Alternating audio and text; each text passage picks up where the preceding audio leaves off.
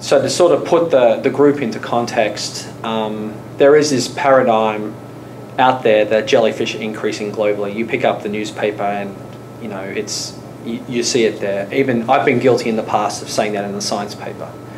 And so you tend to say that to put it all into context. But if you really look at it,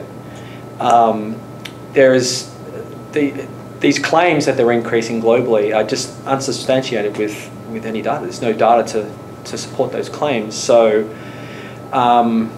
we as a sort of jellyfish community had been talking about that for a little while, and when this opportunity someone said, well, there's NCs and this might be a good opportunity to do this. So that's sort of laid the foundation to sort of apply for a working group to look at this question. But really so that's the motivation, the direct motivation. But if you think about it, it's really important question to get right.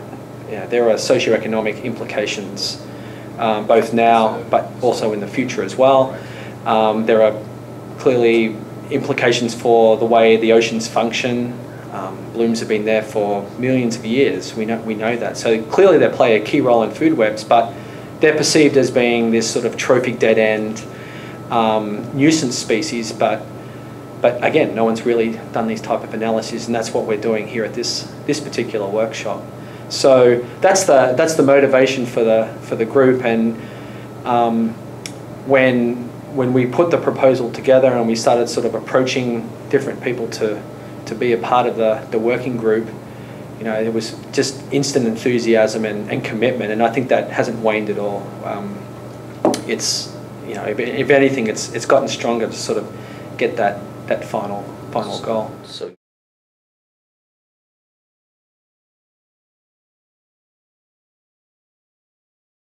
The core goal of the group is to assess the current paradigm. We're doing other things as well, but it's really to assess this current paradigm that jellies are increasing globally. And I think we're forming this database with the folks here at NCs called JEDI, Jellyfish Database Initiative.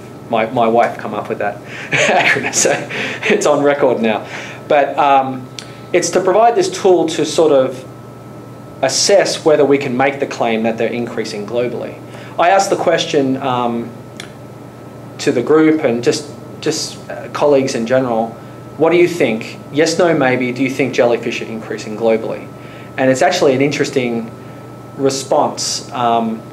It's kind of spread across the board. Whether there are some in the yes, a couple of no's, and a lot of maybes.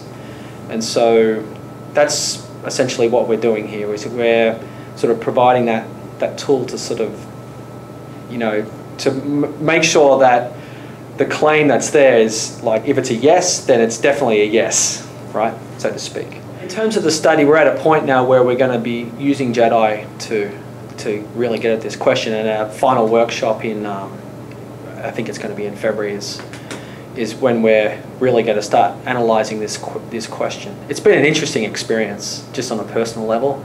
Just managing a global team of scientists and making everything cohesive and everyone happy has been a interesting but fulfilling experience. And it's certainly opened up a lot of options and collaborations with friends now. We can call them friends rather than colleagues.